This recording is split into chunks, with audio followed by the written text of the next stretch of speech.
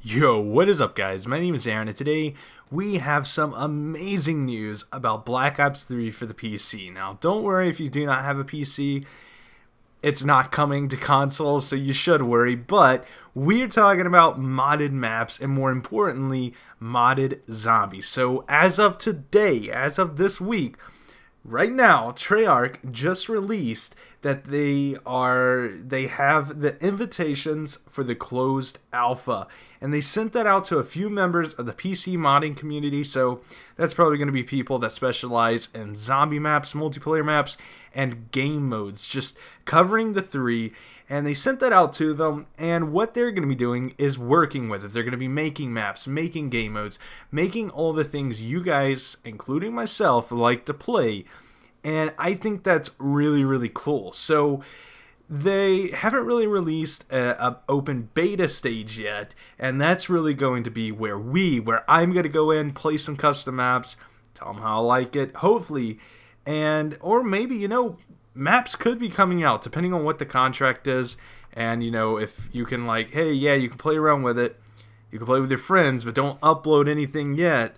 But whenever the open beta stage comes out, I think that's whenever we're going to be able to make modded folders and such on Black Ops 3. So that's going to be coming out in the following months, is what Treyarch is saying. So that could be here to July, or it could be a lot sooner. I'm hoping it's going to be next month whenever open beta comes out, and really just the maps start flooding the community. Because that's what I initially said and everyone thought right before this game came out. Almost a year ago. Not really whenever the game came out, but whenever we got wind of custom zombies and custom maps coming to Black Ops 3. So let me know what you guys think down below. Tell me if you guys are pumped to play maps or just really excited to watch me play some maps or something like that. But all I know is that my friends and I, we are going to be slaying some custom zombie maps.